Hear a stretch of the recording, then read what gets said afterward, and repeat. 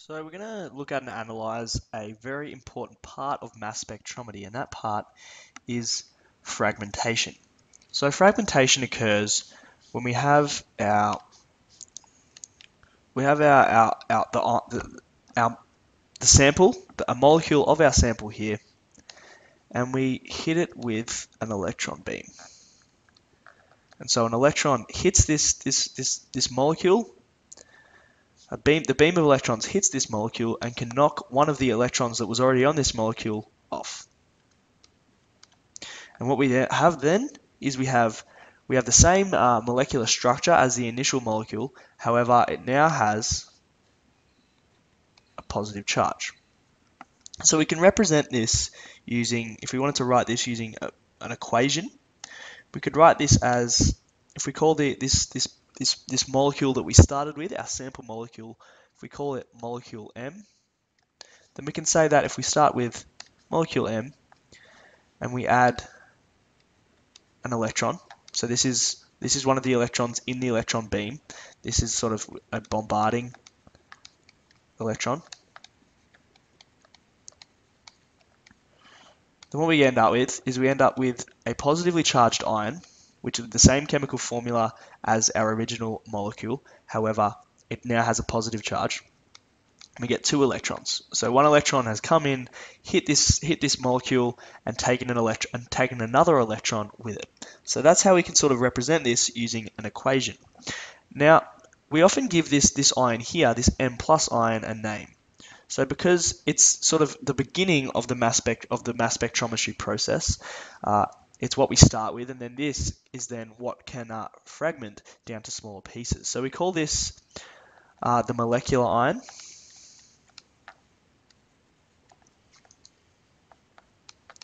Call this the molecular ion, or sometimes we call it the parent molecular ion.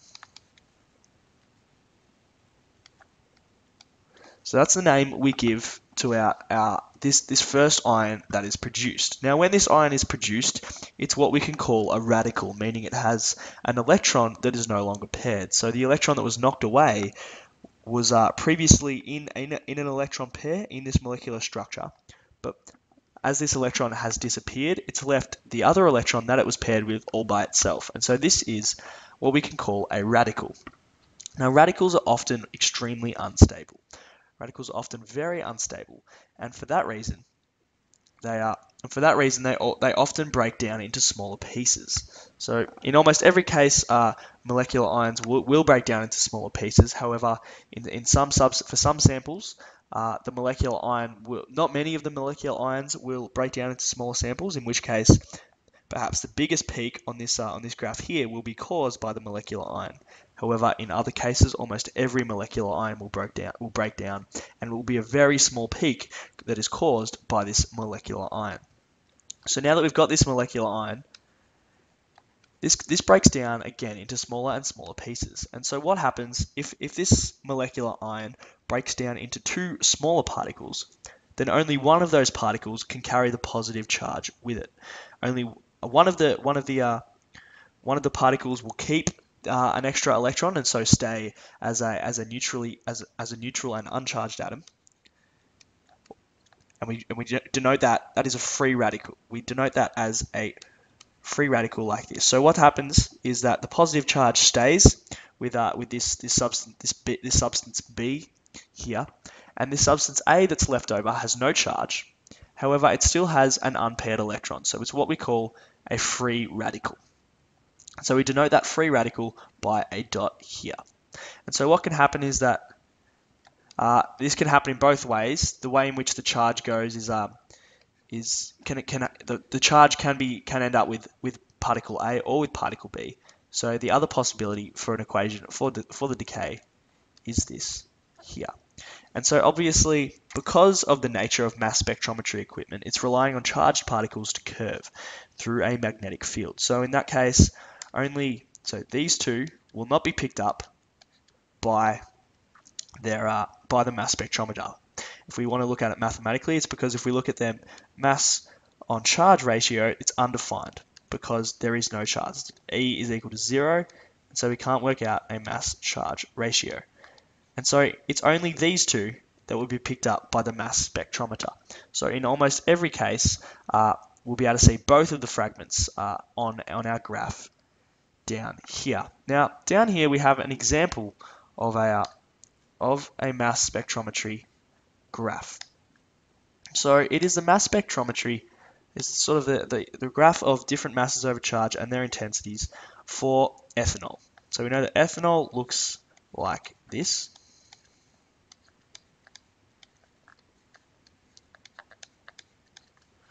And what we're going to do is we're going to look at all these, we're going to go through each of these peaks and figure out the fragment which caused this peak, which caused each of the peaks. So we're starting with ethanol. Now the molecular formula for ethanol is C2H60. And so the carbons have a mass of 12 each, the hydrogens have a mass of 1 each, and the oxygen has a mass of 16.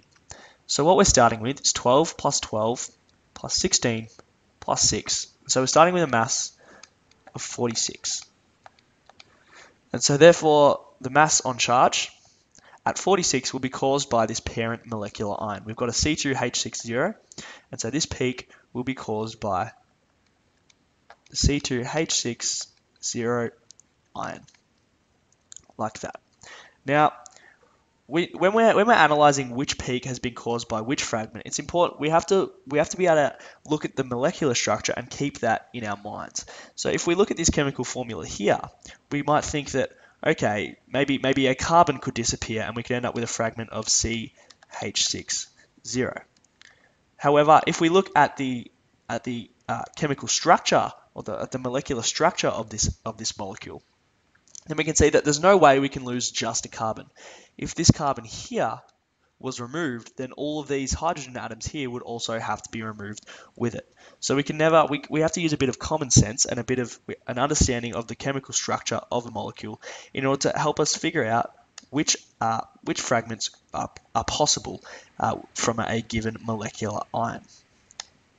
Now, so obviously, if we have a mass on charge ratio of 45, the only way we could get that is by losing a hydrogen. So probably any one of these hydrogens really, in theory, could be lost. And so we know that this peak is going to be caused by a particle with the formula of C2H50+. Now, if we look here, we've got a pretty big peak. This is our base peak, remember? So we can give this over here relative intensity of 100%. Now, if we look here, then this has a mass on charge of 31. Now, we're going to assume for now that all of our charges are only +1. And in this case, we can know that for sure, because if our mass on charge equals 31, and say our charge was more than 1, say our charge was 2, then that means our mass would have been 62. And we know that we've started with a mass of 46. So that is not possible in this case. So we know that the charge that caused this peak was a charge of 1, and therefore the mass of the fragment that caused it was in fact 31. So we've lost a group with so that the fragment that's disappeared, the free radical that's disappeared, had a mass of 15. So if we look here, what chunk could have fallen off this molecular structure that has a mass of 15 to leave a fragment that had a mass of 31? Well, if carbon has a mass of 12 and hydrogens have a mass of 1 each, we can see that it's quite clear that this group here was the one that fell off. We have 12 plus 3 to make 15, and so this particle here, this leftover section here, was what was left. That is what caused this peak. And so provide it like this. This is what caused our big peak. Now, if we move on to our last peak, this has a mass of 29. And so we can see that what we've lost, the fragment that we've lost, had a mass of 17. And so we know that if carbons are 12, then we have to have lost more than this group here. So we must have lost more than a CH3 group. So perhaps we lost a CH3 group and 2 other hydrogens. So this could have been caused by, so if we just clear up our molecular structure drawing, so we still have, this is still CH3O+. Now there are 2 ways that we could have created this peak with this peak with a mass on charge ratio of 29. We could have either lost our OH group, our hydroxyl group, and be left with 12, 24, the mass of the carbon atoms combined, with an extra 5 gives 29. Alternatively, we may have lost this group here and these two. So that would obviously be a two-step process. So perhaps the peak with a mass on charge of 31 was created, and then from this fragment here, a fragment with the formula of COH plus was created. So that means that currently we haven't drawn here, we haven't looked at the details for the fragments with smaller mass on charge ratios. And so obviously in each of these cases, so the one possibility is COH plus, the other possibility is everything minus the hydroxyl group, so C2H5. These both have masses of 29.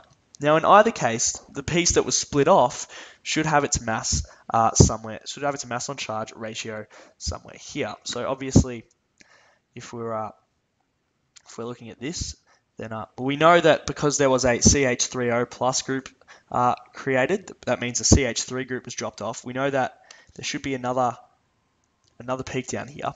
So I've only drawn several of the peaks just to get a basic idea of the analysis, but we know that there would be a peak with a mass on charge of 15 here. However, if we haven't actually analyzed all the way down to these other mass on charge ratios, then we can't tell which of these caused this peak. Possibly both did. However, if we want to look in more detail, if we look at the top one, if the top one is what created this peak here, then that means we would have first lost the CH3 group and then the two hydrogens. So that means these hydrogens probably would have been lost separately. And so there would be mass on charge peaks of 1 caused by that here. Alternatively, if we're looking at if it was this group here that was created, then that would mean that the hydroxyl group came off as 1, and so we would have a peak with a mass on charge ratio of 17. So here we can't actually tell right now what fragment caused this peak here. There are a couple of options, and we need more information about the lower end of our mass on charge ratio spectrum down here.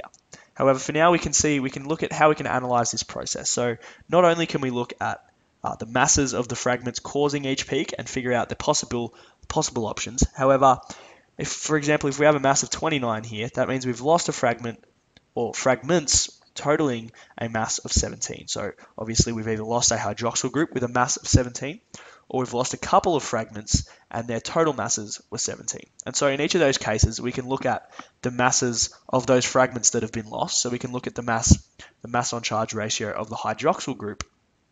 And if the hydroxyl group was if the disappearance of the hydroxyl group was what caused this peak, then that means if both of these equations were to go ahead, then there should also be a hydroxyl groups. Then the hydroxyl group would also have its own peak at a mass on charge ratio of 17. So basically, if we're looking at a certain piece of the molecule getting chopped off in order to cause a certain peak, then we should have two mass on charge, we should have peaks at the mass on charge ratio of what was left over and at the mass on charge ratio of what was chopped off, because both of those, this reaction here, this process here, could occur in each way. Of the two fragments produced, either one could be the ion, and in different cases, for different molecules, some will decay in one way so as to create a hydroxyl group ion, and others will decay in the other way such that the hydroxyl group is an uncharged radical, denoted by OH dot, and we are left with the rest of the molecule as an ion. And so it's important to look at, the other mass on charge, the other peaks that will be caused by each fragmentation process.